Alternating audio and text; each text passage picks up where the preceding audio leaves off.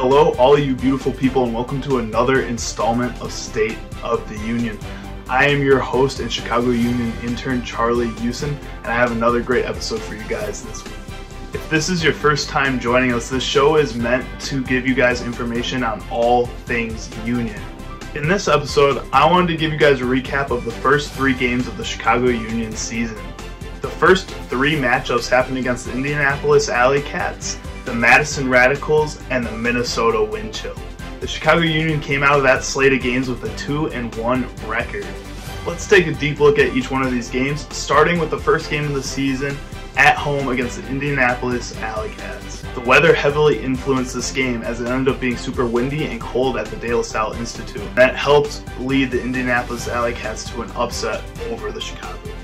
While the Union did take the loss in this one, there were a lot of bright spots about the game plan and the way the team is going for the rest of the season. One of the big questions that I've talked about a lot on this show before, and I talked with Coach Dave Woods in the second episode of the series, is what the team would look like without Pavel Giannis. Giannis left the Chicago Union for the Los Angeles Aviators in the offseason. Since Giannis is one of the best ultimate frisbee players of all time, this obviously was going to leave a huge hole in the Chicago Union offense.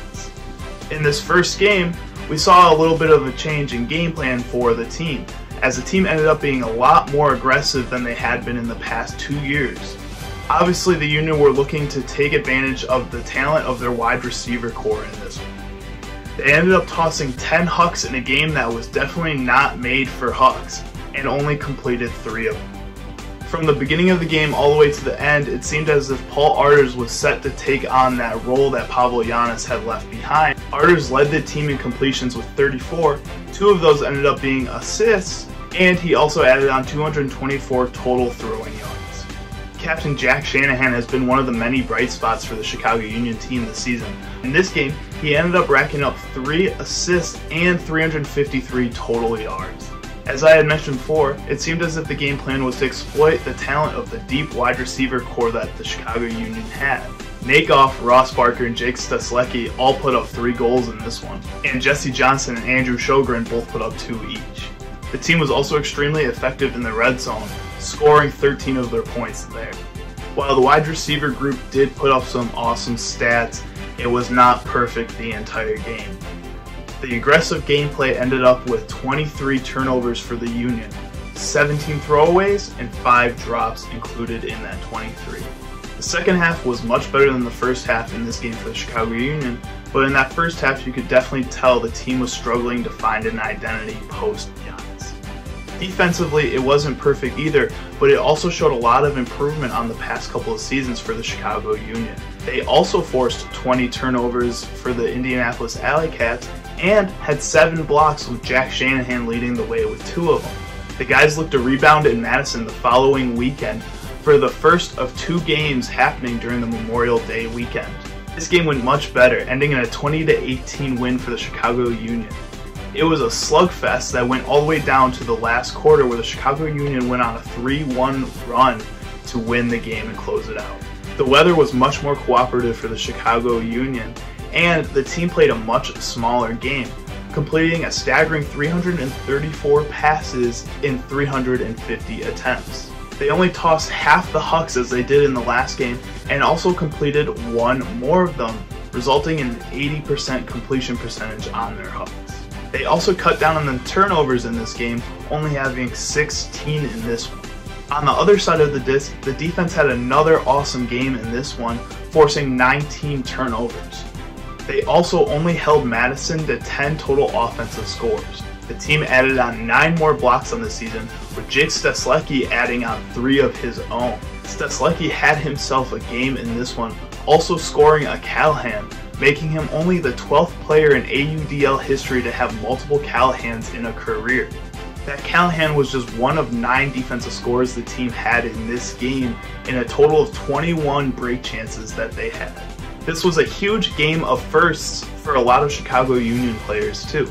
I want to give a huge congratulations to Didzis Malderas, who scored his first Chicago Union and AUDL goal in his career since being signed by the Chicago Union. Malderas is a European club legend and should be a key contributor in another Chicago Union championship run.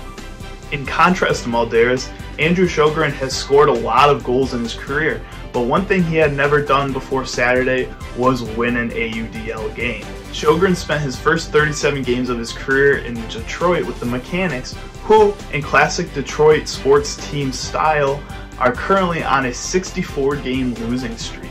In his time with Detroit, had become one of the greatest receivers in AUDL history, but could never rack up a win. Sjogren not only got to enjoy his first career win this weekend, but also got to enjoy his second career win when the Chicago Union beat the Minnesota Wind Chill at the De La Salle Institute on Sunday. It was a low-scoring affair that had a ton of defensive highlights and a lot of penalty yards being given away. The Union defense was once again a highlight of this game, adding on another 6 blocks as a team and forcing 19 turnovers once again.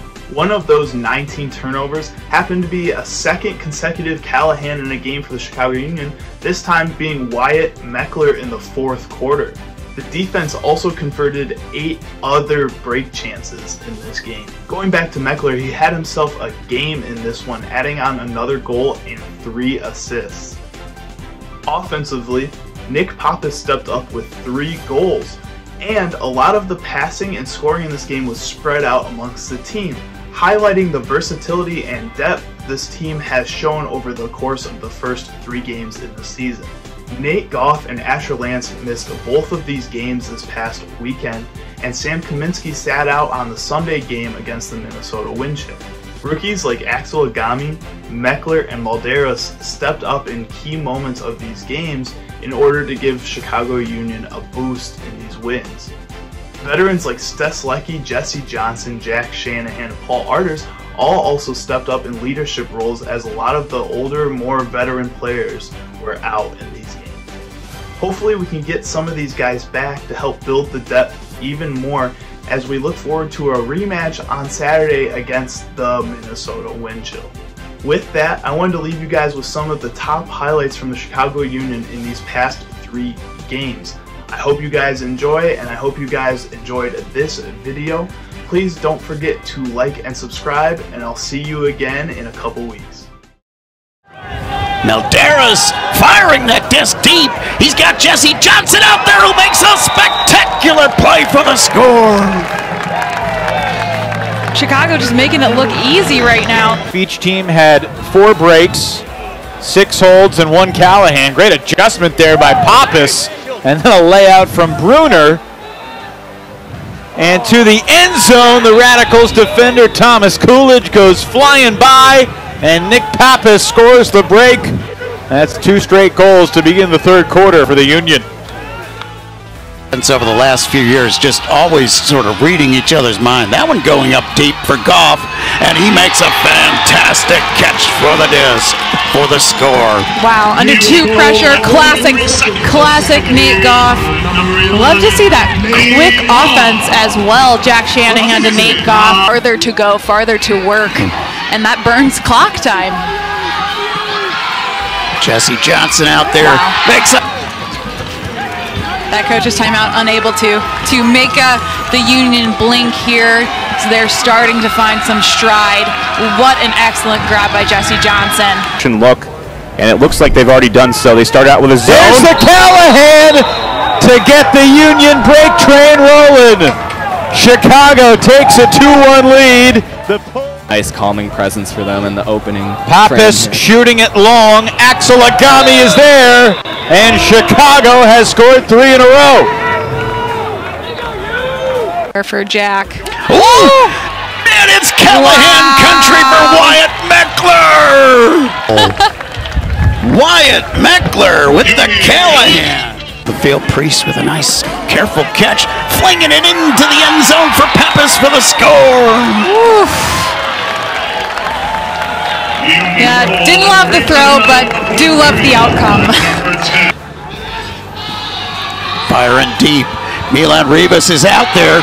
Great catch. Makes a fantastic play, recovery for the score. Wow. They waited, and then pulled that.